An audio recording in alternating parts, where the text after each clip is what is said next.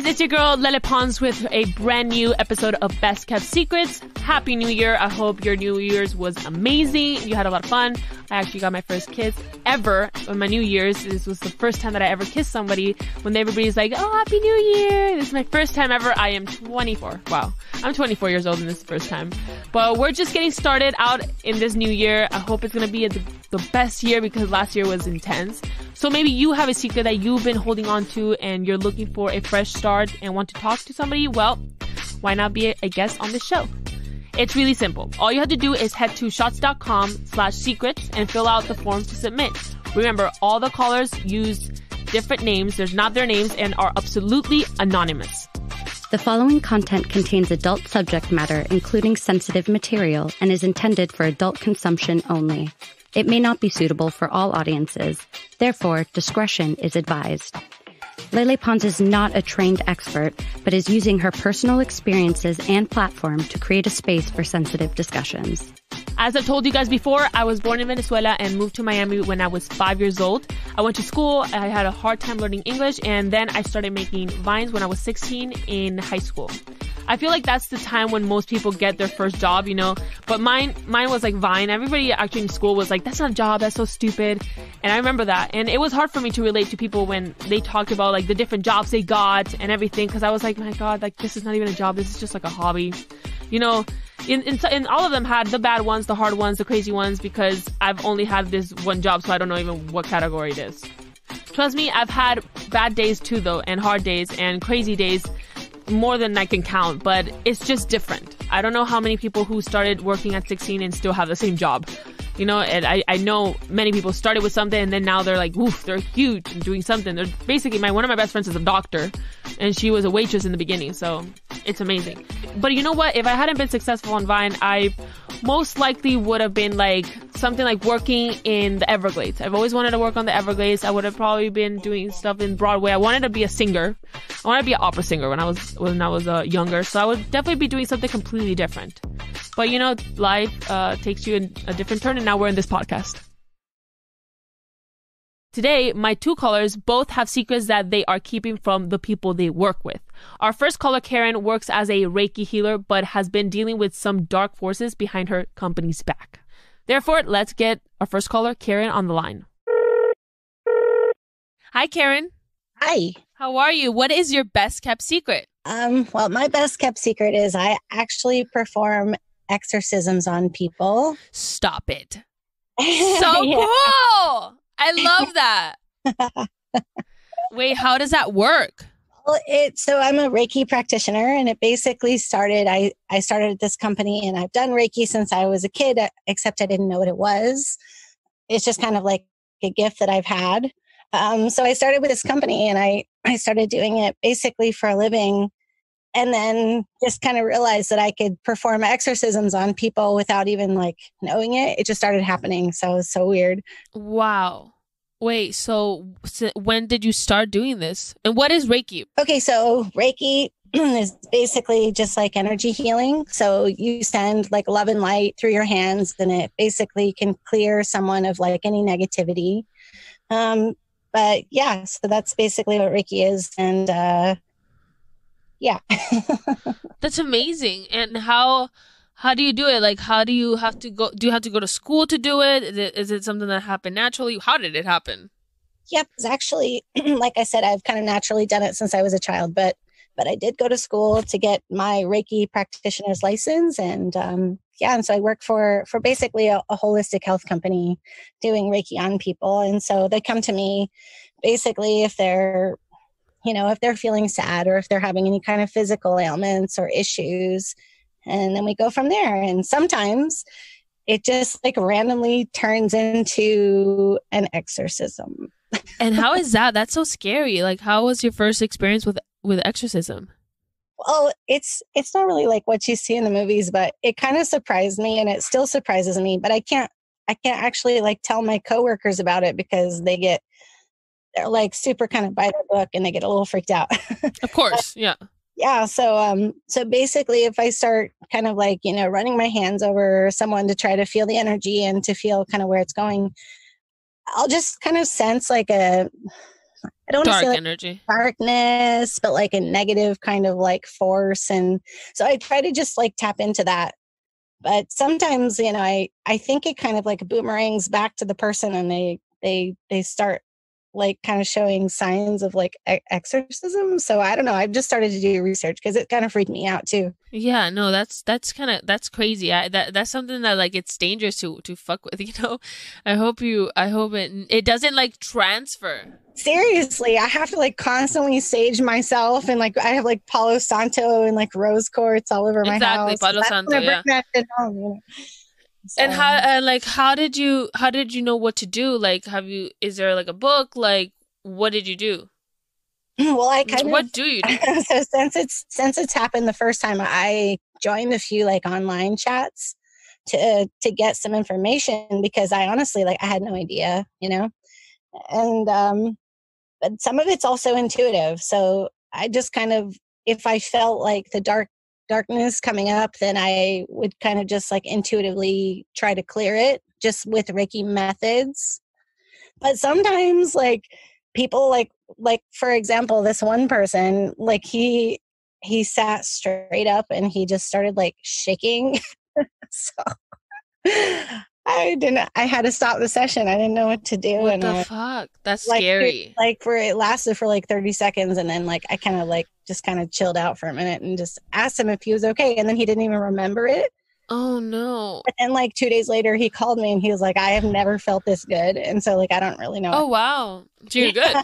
What is an exorcism like? Like, is it like what you said it's not what you see in movies, so what is it? Well, it's like it's kind of different for every person, but for the most part, it's just like I said, it kind of just seems like a dark force field, like without seeming so like sci-fi, just like that's around the person, or like that it's inside the person, or they have like personal demons that they're maybe struggling with a fear or an anxiety, or like actually sometimes I almost feel like it's from a past life, like it's from their Oh Akashic wow. records or something. So Is exorcism part of Reiki? no, this is not part No. of it. As a matter of fact, I would, if any of my coworkers knew I was like calling, they would just like disown me probably, because no, it's not something that's talked about. Like Reiki is, foo-foo, butterflies, positivity. Basically, you're flooding the person with love and light to like, to heal. Which I mean, I honestly like, what's the difference in that and like an exorcism? I have no idea. So I just don't know. Yeah. And have you seen anything really scary or freaky? Like, do Um, they talk, like in the voices or nothing like that? Just, well, yeah, actually, like oh, wow. one time this guy, so he came and he said that he had been dealing with some addictions. I think he said he was in pretty heavily into like gambling and some alcohol addictions, but he actually started talking in a different language What? for like a whole minute. And I was trying to ask him questions and he was talking in a different language. And so I had to stop the session, and once again, I was like just trying to kind of bless his energy field, because I don't want that to like transfer to Yeah. me. Did you believe in possessions before you actually witnessed it? No, no. Wow. And have you told anyone about these exorcisms? So I tried to tell like my coworkers early on, because I thought it was something that could be common, like with energy work, but they kind of like blew me off. And so I haven't really said anything since. I think I'm just going to have to keep, because I'm kind of new at the company. Yeah. And if they find out, do you think they will like fire you? Probably. Or they just maybe like would look down upon it. I'm not really sure, but I think for now I'm probably going to just kind of keep it under wraps, because it's so weird. Yeah, It's that's just really kind of, that's pretty fucking gnarly. yeah. Yeah. Yeah. This is like really intense. It just shows, and I believe in this stuff, shows that like, there's good in the world, there's also evil. What's so funny is like I always just kind of believed in the good before, but I really do like this has kind of opened my eyes to like some scary shit. So I don't know. Yeah. But But they seriously, like, it's good for people to know that. Like don't yes, fuck with like Ouija boards, don't fuck with shit like that. seriously. And protect yourself and have positive thoughts, because that's so important, and like Yeah. crystals, they're pretty awesome, sage and stuff, and clear your space, because it's just, I mean, who knows really? Exactly. No, I thank you so much. Seriously, I hope talking to me made you feel a little bit better, because that's a lot to handle. That's a lot to take in. If anything happens, come back, please. If you see some like flying, anything like that, please come back. I appreciate it. Yeah. Bye. You know, guys, I've said it before. Like I just said, as there are great things in the world, there are also evil in the world. There's a lot of like, you know, unsaid things that I do believe in, like exorcism, like the devil. Obviously, I think it exists. You know, I hate it. I've never seen or heard of an exorcism like personally of like one of like close people, but I know it exists and we can't just like ignore it. And it could be anything, like she said. It could also be like just darkness in you, you know. And I know a lot of people have darkness in them and need a little bit of healing. Now, I've never gone to someone to heal me. I usually, therapy. That's what I do. But everybody does it differently. And, I'm happy that she's helped people. If she helps people, that's amazing. As she said, one of the people were like, hey, I've never felt so good, which is great. So she should keep doing what she's doing. I salute that.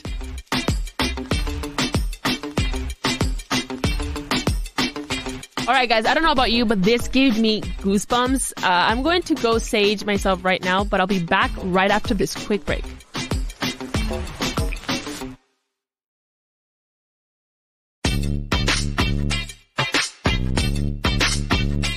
Okay, guys, we're back, and I'm still a little bit irked out by the last call, so I'm hoping our next caller, Carly's secret, is a bit less demonic. Let's give her a call. Hi, Carly. Hi, how are you? I'm good. I like your voice. It's very like soft and like do you have like a raspy voice? I've been feeling a little under the weather, so it's probably like one of those sexy cold things. Well, it's very sexy. Maybe it's not raspy actually now that I hear it, but you sound cool. I don't know. I like your voice. Thank you. I like yours too. Thank you. So we're dying to know, what is your best kept secret?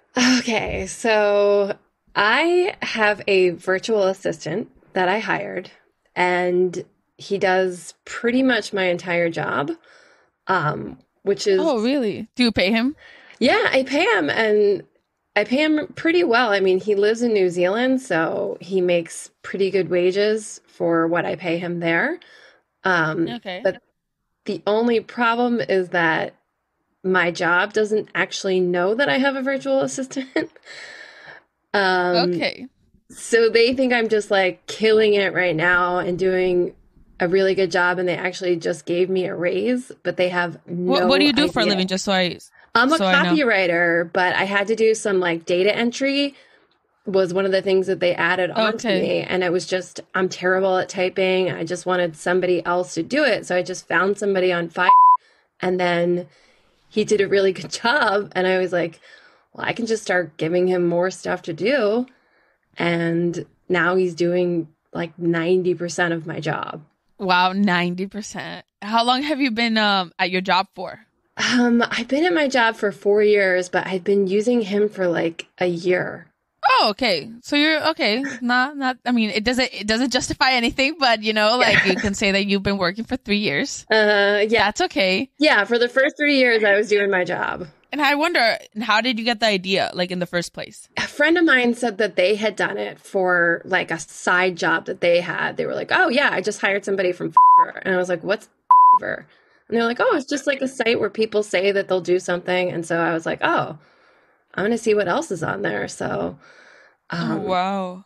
Yeah. So people are willing to do pretty much anything. So I was like, let me just see if somebody can do this data entry part, which I'm terrible at. And next thing you know. And voila. Yeah. Do you need an assistant because you have too much work to do, or do you just not want to do the work? Like, it started out that I just was bad at that part. So I was like, well, let me just focus on what I'm good at, because I want to be a copywriter and I don't want to do this data entry stuff. And then it just got to be like, I started giving him more things, and he was doing a really good job, and he was happy that I was paying him. It was like, the more he did, the less I had to do. And then somewhere along the way, it just became like, I'm basically doing nothing and he's doing everything.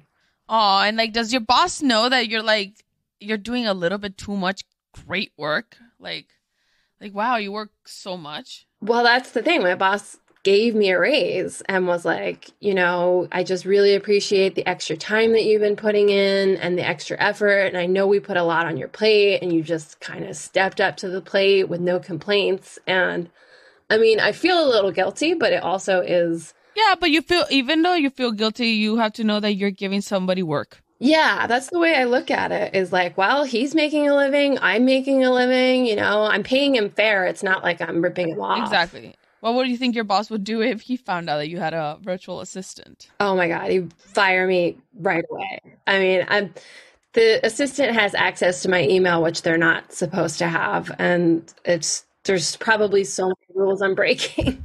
Have you ever had any close calls getting caught at work? Oh my God, yes. In the very beginning, I just kind of, I wasn't really used to it. I had never done it before. And since I gave him access to my email account, he sent out an email under my name, but at the bottom, he signed his name.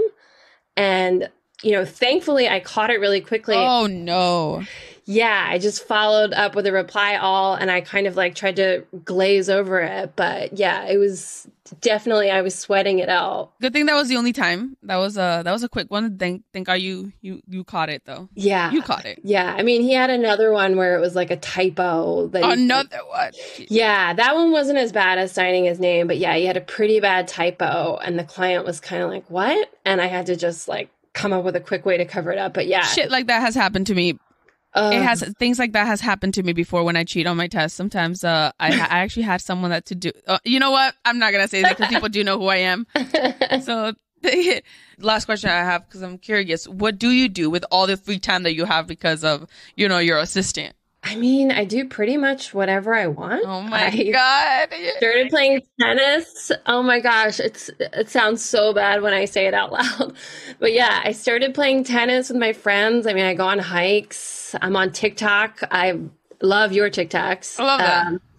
Thank you so much. Yeah. And it's just, I mean, it's all remote. Like everyone's remote now. So it's kind of like, all right, well, nobody's keeping tabs on me. And it's worked for a year. So yeah, right. There's no reason why it's not going to keep on working. Yeah, exactly. So, I mean, yeah, I kind of just at this point wish that I could be honest about it. And, if I got promoted, then I could hire my virtual assistant on and then we all just work together. But, right now it's like I'm making enough money. It's a little complicated. Yeah. Wow. Well, that's amazing. Good for you. I mean, thanks. It feels good to tell somebody. Don't listen to me. Just, you know what? You're just here to tell me your secret, and I'm here not to judge, and I understand. Because if I had the opportunity, if anybody would have the opportunity, and everything is going well, then fuck it. That means a lot. I appreciate that. Thank you so much for telling us your secret and sharing this with us in the audience. Means a lot, and hopefully next time you bring your assistant to see how he feels. Oh, that would be amazing. I know he follows you on TikTok too. Oh, okay. I can't say I'm gonna follow him back because I can't, or you. I can't because I don't want people to know who you are. But thank you so much. Thank you. Well, this is not that different from when we used to actually be in school and we used to use somebody else to do our homework, or give us the answers in a test. It's kind of the same thing, but you know what? We've done it. I've done it once or twice, 3 times, 4 times. I don't know. A lot in my life. And, if it works, she's giving this person money. She's working. The boss is obviously happy. It is a little bit of a cheating, but you know what? If it doesn't hurt anybody, this is a safe place. No judging. Thank you for telling us the secret. Honestly, I hope that she never gets caught, because that is going to be pretty fucking embarrassing. So, hope they're both going to be safe from this. And that was another crazy call. I want to thank Karen for sharing her story with us. I honestly cannot believe or imagine how I would feel if I was supposed to be laying my hands on someone to help them heal, and then suddenly, like, some other force and darkness comes and started speaking in different languages. That's some scary shit, let me tell you right there. Because like, I don't know if you guys have seen the scary movies, Possession, The Exorcist, these movies, like that shit is real. Like I believe in that. So I get away from that stuff. Like even when I'm sleeping and I hear like a noise, that's why I like to play stuff in the background. I don't want to hear anything. I'm like, no, I'm not ready to be possessed. So yeah, that shit freaks me out. I've always felt like that people shouldn't fuck around with that spirit as well. Like, you know, with the Ouija board and everything. And I think Karen's call is a good example of why you shouldn't. And there are some dark forces out there. So I'm really glad Karen has found a way to help people by performing those exorcisms. I don't know. From what I've seen, they must be so terrifying to be a part of. And one thing's for sure, I don't think Reiki healer is the job for me.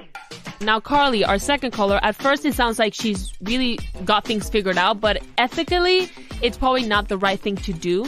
But if she's not hurting anybody, what's the problem with that, you know? In fact, she's actually helping someone.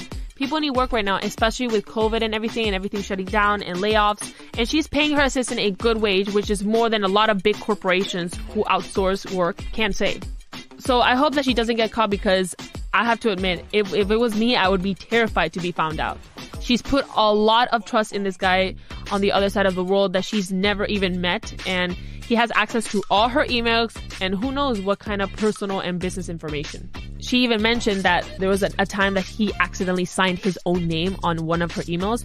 So she must know how easy it is for her to get caught and something to slip in her job and they find what's going on for real.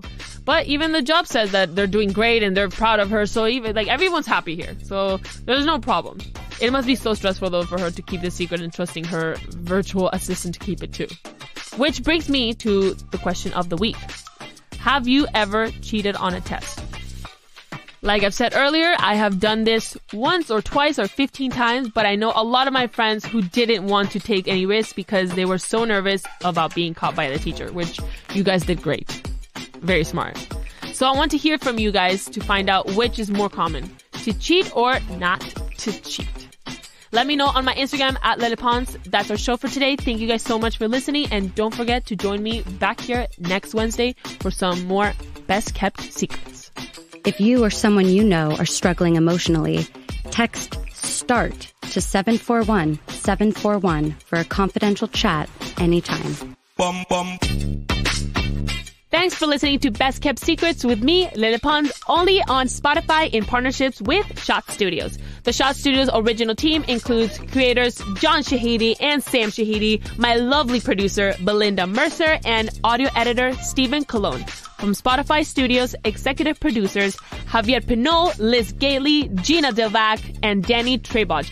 And a special thanks to Dan Behar, Jessica Molina, Francisco Quijada, and Julio Pabon. I'm Lele. Follow me on Instagram at Lele Pons and check out my exclusive merch at lilshop.com. That is Lil Shop, Lil shop.com. Talk to you next week.